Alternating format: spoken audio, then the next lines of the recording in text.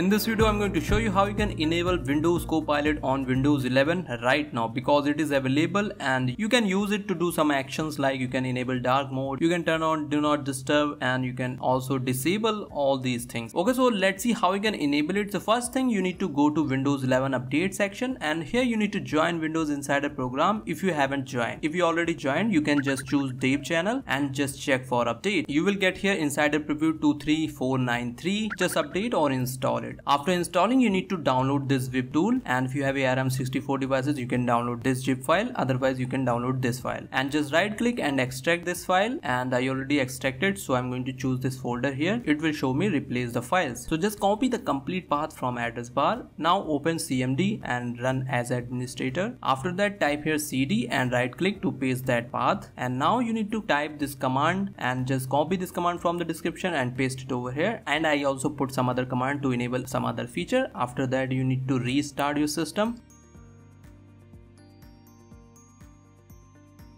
And now you can see you got this Windows Copilot on your taskbar, and you can ask any complex question. So basically it is based on Bing AI. So as you can see, I asked like enable light theme, so it will give you option to enable light theme, and now it is turned on. And same thing, you can ask like to turn on do not disturb mode, so you can just press yes and it will turn on this do not disturb mode, and now you can see it is on. Same thing, you can also disable by asking disabling. Okay, like I again asked enable dark mode, and now it is completely dark. In this Copilot, you also get some setting on the top, so just click on these three dots, go to settings, and you will see here let Copilot use content from Microsoft Edge. Just turn it on. You can also get this setting in your taskbar setting. And Windows Copilot also have some shortcut key like Windows+C to open your Copilot. And the best thing is you got the Bing chat on your desktop. This is the best thing, right?